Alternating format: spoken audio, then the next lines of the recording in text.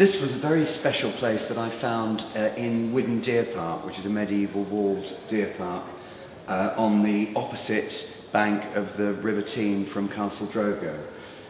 It's an extraordinary place because there's this formal avenue of magnificent beech trees leading up to an opening through the wall, and it's absolutely in the middle of nowhere, so it doesn't lead, it's not a path or a particular big track leading up to it, but it's almost like the nave of a cathedral. It's a magnificent formal avenue, and the formality of it really enabled me to do something rather larger scale and rather more formal than I'd done with the rest of the work.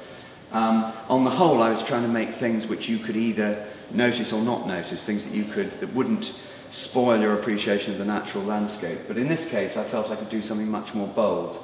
Again, I used the idea of an indigenous, local granite boulder cut in half, and worked with this continuous line, sort of meandering drawing on each face.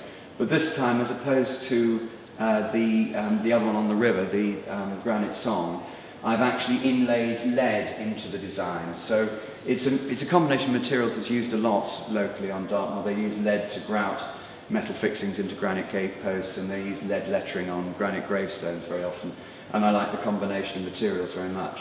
I decided I wanted to put that piece there, and rather rashly I made the piece before I'd really worked out how I was going to get it there. And I wrote in desperation to the Fleet Air Arm, and I was amazed when one day a squaddy sort of turned up in my yard and said, "I gather you've got a couple of rocks need moving." And they flew them over from Castle Drogo car park with a couple of Sea King helicopters.